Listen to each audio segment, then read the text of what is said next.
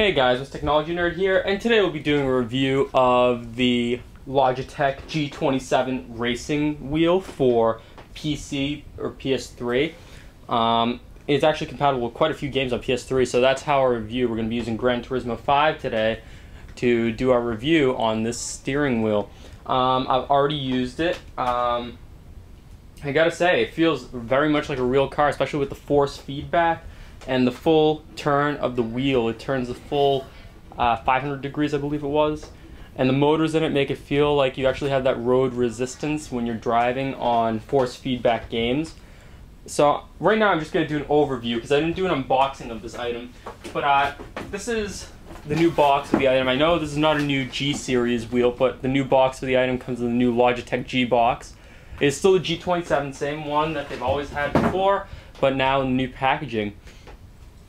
So just a couple things I wanted to show you before we get started with the actual review. So over here we have the actual steering wheel itself, and it's very nice. It's leather around over here with the aluminum, not that cheap plastic. We have your paddle shifters here, which are also aluminum, and it has that nice feel to it. You have these profile buttons over here.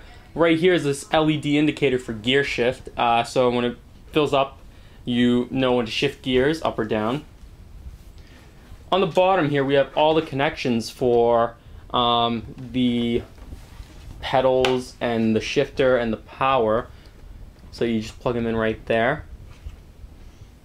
And of course we have the brackets, which are built in.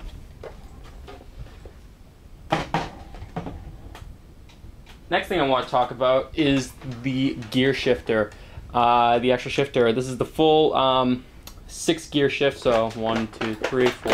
It goes up and down. It's not like that cheap, just up, down, up, down. Like I noticed I have the GameStop steering wheel too, and it's just up and down, up and down, up and down. But this has the full 6 gear shift, and also reverse. If you push down and go back, you can also go in reverse, which I didn't find out until after a while. So you also have kind of like PS3 buttons right up here, your triangle, square, X, and circle, your directional pad, and some more profile buttons right here. Also, of course, you have mounting brackets like that you can mount your shifter. Next is the pedals. The pedals, you have your accelerator, your brake, and of course your gear shifter. Your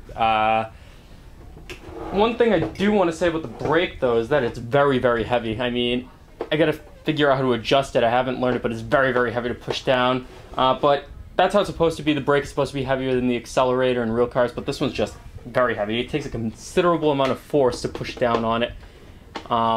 So that might have to be adjusted. But once again, it is full, I believe it's aluminum, anyways, aluminum. And it just looks nice. It's very heavy. It's not cheap, definitely not cheap at all. So that's it for that. So we're gonna go ahead and get to the actual driving part of this video, and we'll be right back with that. Okay guys, so now we're back with the Logitech G27 steering wheel, and we're about to test it out with Gran Turismo 5, which is one of the games that it is compatible with. I'm gonna try to get the best video footage as possible. I don't have my camera guy, so hopefully this works out for you. I know you can't see the pedals, but get a gist of how this works. You can kind of get the TV screen in, so I thought this was the best viewing point possible for you guys. I'm going to be driving over there in a second. I'm just going to do a quick run, a practice run actually, and I'll show you how the shifter works too. We'll do a manual. I'm not exactly great at shifting manual, but we'll still give it a try just to show you how it works. The table I'm using is okay. I mean, it's not really meant for the steering wheel. The steering wheel has some great force to it, and I'll show you the force feedback in a second. But we're just going to go ahead and get that started up.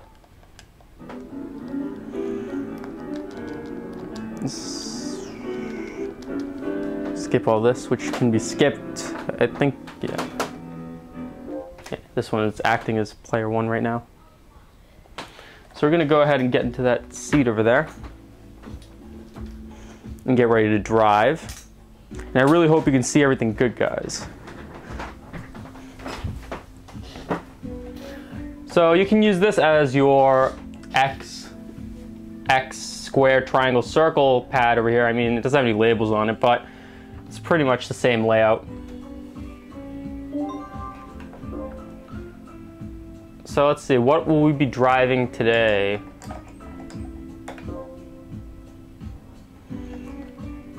We will drive the Corvette Stingray, the prototype that they put in.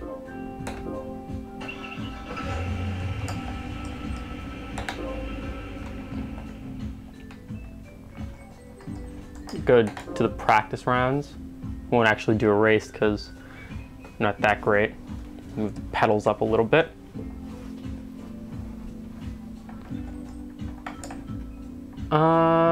We'll go somewhere easy for now, just the speed test. There's a manual. Okay. So this is a great example of the force feedback. So right now I can't fully turn the wheel. The force feedback is on. You can definitely tell it's difficult to turn the wheel, and it'll rotate back to the original position. And you'll notice that too when you're turning. It'll be hard to turn at high speeds. And if you hit something, this will start to wobble. Once you get to high speeds, this will start to wobble as in a real car. It will never stay straight. So you want to really try to keep your hands on the steering wheel as much as possible. Sometimes I find the force feedback a little too strong, but you can adjust the sensitivity in Gran Turismo 5. So if you go to settings, you can set the sensitivity. Let me just, there we go. I don't like driving the other way. Get the cockpit view. So right now, if you see over here these lights, you can see that they're red in the middle. So it's time for me to shift gear, which I wasn't even in first gear yet. So let's at least get to that. So first gear, and you see the lights ready to shift.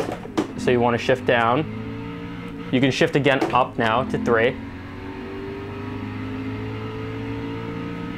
Shift to 4.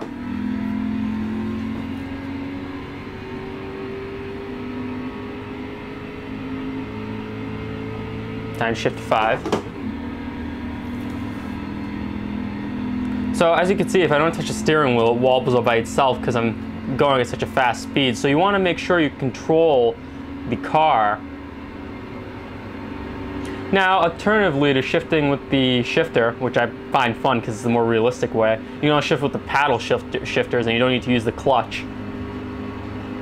Let's see if we can pick up speed here and possibly get to 6th.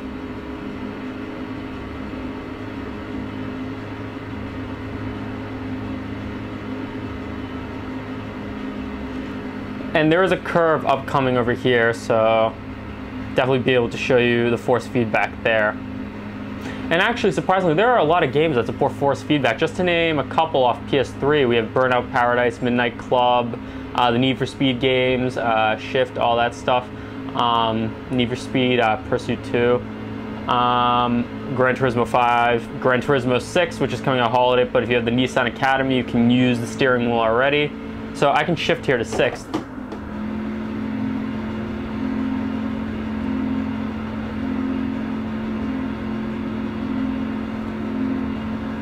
And we're just gonna get to the curve, and after the curve, I'm gonna brake the car, and I'll show you how to put it in reverse too, because this is something interesting that I didn't know how to do, and it just makes the realism of the car even better.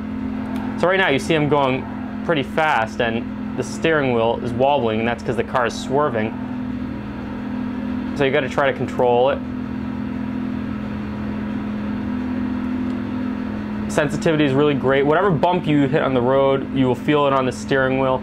So if I just go off-road, I'll feel the vibrations in the steering wheel. So here comes that curve I was talking about. And if I turn, it's hard for me to turn because the wheel wants to turn the other way. If I just let go, I'll probably spin out of control, but I can't just do like a full turn that way because as you can see, the steering wheel starts skidding everywhere. Probably go down gear. See, I'm not good at clutching. Didn't I say I wasn't good? Okay. So I'm just gonna try to steady this out.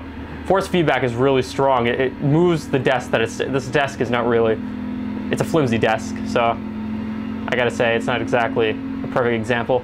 But now that we made the curve, we're gonna go ahead and brake over here. And one of the things I have with the brakes is that they're very, very hard to push on, but we'll brake it. As you see, if I go like this, it'll turn back, it adjusts itself like a real car. Now you're standing still and there is no force feedback, it will just stay like that, of course. You still have that traction on the road though, because it is still kind of hard to turn. It's not just free turning, but you'll see it'll stay in position. So now I'm gonna explain how to reverse. So we're gonna go ahead and put it in neutral. To reverse, you want to push down on the clutch, push down on the shifter, and put it in reverse. Which I think you have to actually be stepping on the gas first. That's another thing too. So you put it back in neutral. So step on the, give it some gas, then clutch over to reverse, and there we go. Now you're reverse. So it's not that weird thing where you're reversing with the brake, which I find stupid. But no, you can actually reverse in this game, and that's by pushing down and going over to the 6th. So definitely do that. It's definitely interesting. So this steering wheel is amazing. The quality, the build of it, the force feedback is strong and realistic. I'm gonna go ahead and just shift into first right now. Just drive off. Shift in second. And you can tell either by Gran Turismo 5 has that light over there to tell you when to shift. But you can also tell by the lights on the steering wheel, which is a nice little add-on because sometimes you're not looking at the TV, you're not paying attention, and these lights are blaring at you. Okay. So guys, my review pretty much is that this steering wheel is definitely one of the higher end steering wheels for gaming. It is totally worth it though. Like I said, you have your paddle shifters right here so you can shift down. You don't have to use the shifter if you don't want to, but it's definitely a great way to get the most realistic feel in driving. And when you add this to a play seat, you just make it even more realistic because the play seat actually is made for the steering wheel, unlike this desk and my office chair, which is rolling back every time I step. So it's not exactly an optimal setup, but definitely still fun nonetheless. So guys, if you want to get this, go over to gaming.logitech.com, or I'll post a link where to buy it on Amazon too. But it is definitely worth it for you hardcore driving fans. If you want something a little more downscale, you can also get the Logitech GT steering wheel, the Driving Force GT steering wheel, which is a little bit cheaper than this wheel. But I gotta say though, the quality and build of this wheel is amazing, and for the price, you know, if you really want to drive on your video games and drive like the most realistic possible, like a real simulator, I definitely recommend getting this wheel. So guys, thanks for watching. Be sure to check out my other videos and to check out the other products from the Logitech G series and my other reviews, such as the reviews on the Logitech G510s, the Logitech it was mice, I forget what the name, G700s, and the G230 headsets. So be sure to check that out, and thanks for watching and have a good one.